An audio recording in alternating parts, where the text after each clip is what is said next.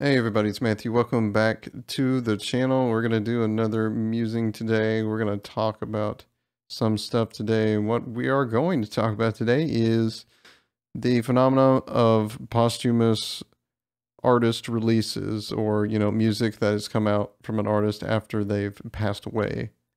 And this could be either a solo artist doing it or somebody that was like a singer in a band passing away and then the band continuing to release material subsequently. Stuff like that. There's been some debates of that stuff, I think, through the years of when a person's passed away. Should you release anything that was left then?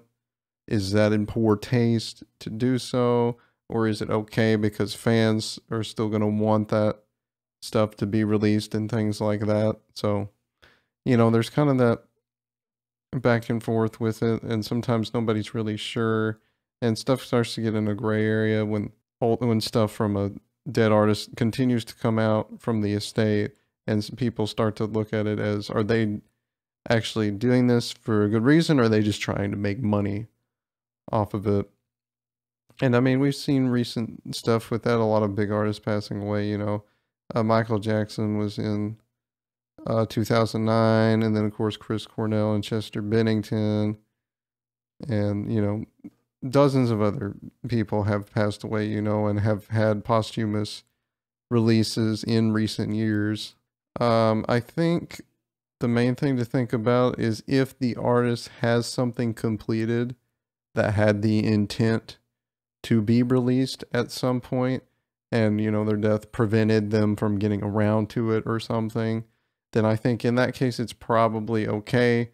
There's some stuff, that Michael Jackson did in the years leading up to his death that was never released, that ended up being released later, which is not a big deal. And then there was some old stuff from the 80s that ended up getting released, which, already completed, send it out, it's fine. And then case of like Chris Cornell, his album of covers he did was released in 2021 ever, but the thing about that was the songs were already completed and recorded and ready, basically ready to go. He even had a suggestion for how he wanted to sequence it already at that point, even though it can come out until 4 years after he had passed away.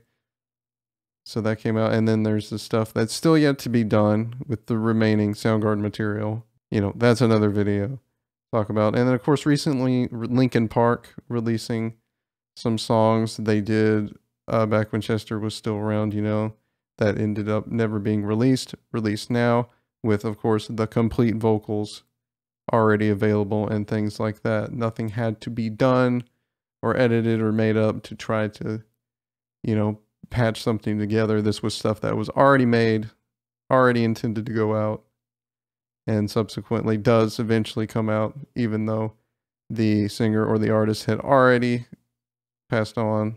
And then there's stuff like what Queen did with their new song with Freddie Mercury. Now that one I think was best not being released because the vocals were not finished for the song, so they had to just copy paste vocals in sections just to repeat because they weren't finished. They also auto-tuned him, which that should be a real big no-no if an artist or singer has passed away. Like, if you're going to publish something in their work, it has to be what it is. You shouldn't alter it, shouldn't do anything past what their intent was. And they auto-tuned it, which is probably one of the worst things you can do an iconic vocalist, is auto-tune something. And they still thought that was okay to release. Now, I mean, I'm not as big of a Queen fan as some people and things like that, but that's kind of gross in a way to do that. I know people may have wanted it, but to take incomplete material and then correct it and then release it just feels pretty wrong in my opinion, and I don't know why they thought that was a good idea to release that.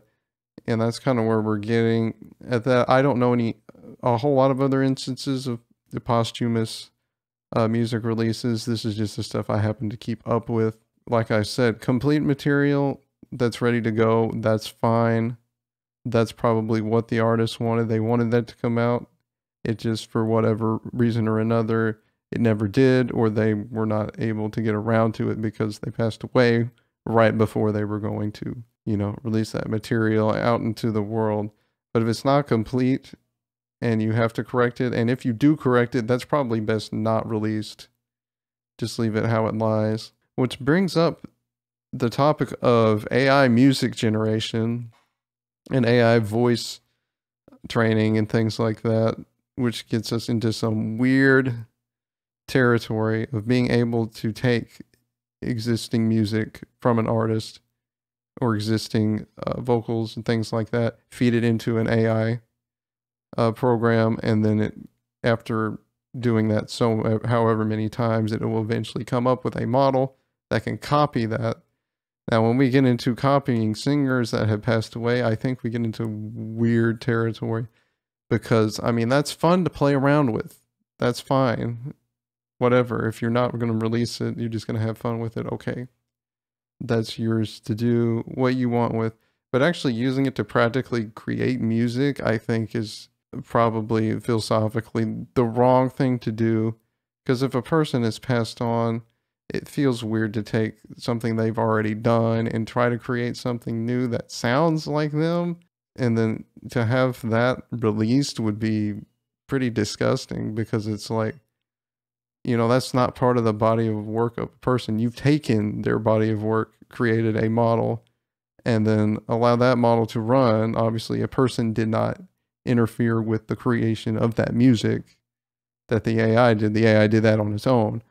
But it's still like sounding eerily like a person when it's not their work, but, sending that out like it is, that would be really, really weird.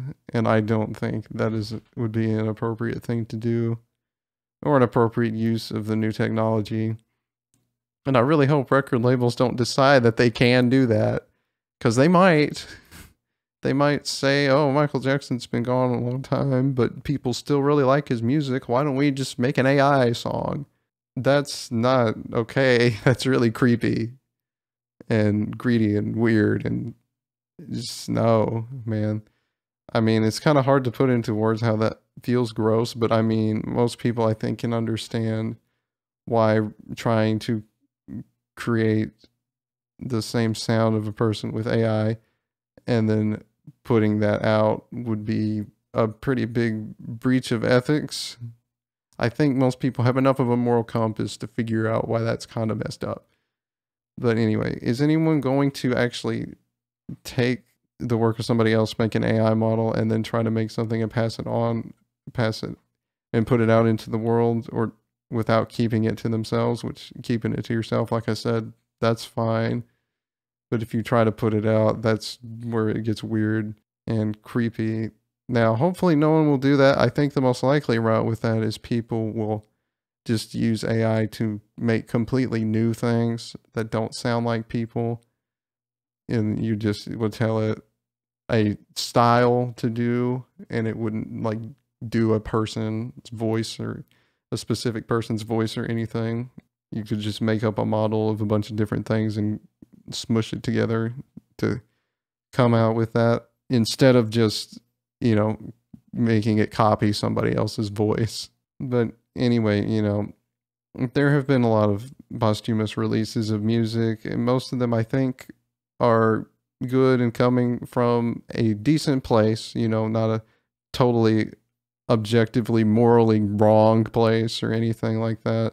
I think most people have had good intentions with that stuff and tried to not go too far out of what the original artists, might have had the intention of doing. Some things have, and that gets dangerous. And I think at some point we may need to put a handle on that and say, okay, at this point, this person's been gone this long, this is probably enough, and kind of just put that in the closet and be done with it. And don't dig it back out. Don't keep beating that horse. Don't keep trying to squeeze money out of it. Just leave it where it lies and be done. Anyway, just some thoughts on that in today's video, guys. I hope you guys enjoyed that. Like and subscribe if you did, of course. Leave a comment down below and leave your thoughts of what you think about this kind of topic.